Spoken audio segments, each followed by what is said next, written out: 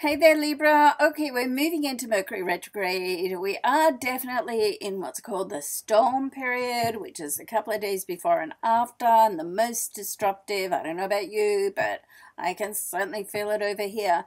I did cover Mercury retrograde last week, so if you missed that, go back and have a look at, last week's recordings. But there's a lot happening. This week we've got...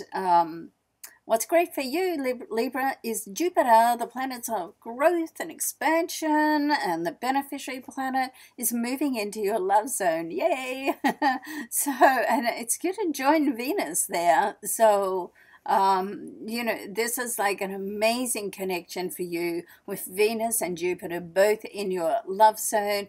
It's an opportunity for you to really improve your relationship, because let's not forget that Mercury's going retrograde. So someone from the past can come back in. You have a chance to either gain closure, strengthen your relationship, strengthen your bond.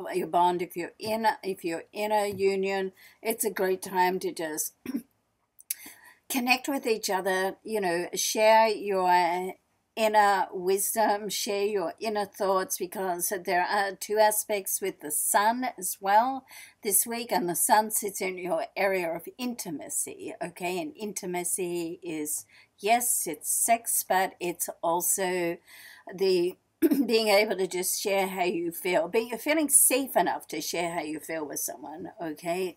So keep that in mind. That's very, very, very nice. Your area of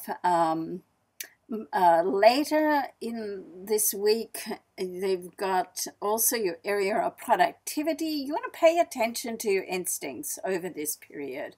Like, if it feels right, it is. If it doesn't, it doesn't. So don't get too tied up of having everything locked down and crossing off your to-do list. Like, just go with the flow a little bit more. And if you can do that, you just never know what can come out of that, okay?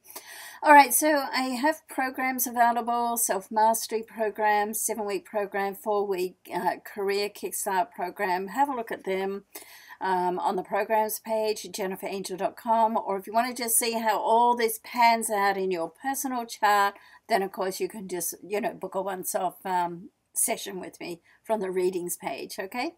Thanks for watching. We'll see you next week. Bye for now.